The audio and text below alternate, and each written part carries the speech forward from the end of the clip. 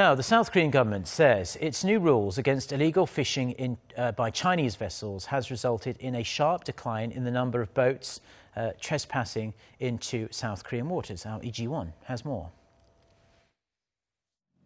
The Korean Coast Guard's new authority to use weapons has proven effective in dispersing Chinese boats fishing illegally in Korean waters. According to the Ministry of Public Safety and Security on Wednesday, over 3,900 Chinese fishing boats entered Korean waters illegally in November 2015.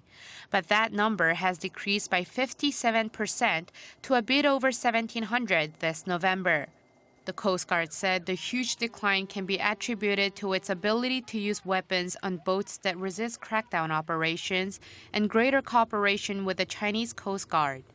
The Korean Coast Guard used the weapons offensively for the first time on November 1st, when about 30 Chinese boats rushed at Coast Guard ships to try and retake 2 Chinese vessels that had been captured in the West Sea.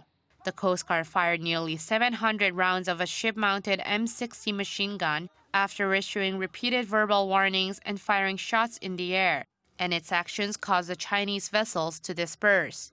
Korean fishermen and the Coast Guard have been dealing with Chinese vessels fishing illegally in Korean waters for years.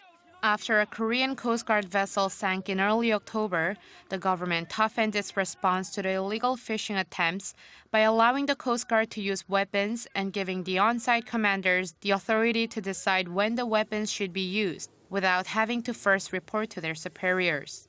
Lee Ji-won, Arirang News.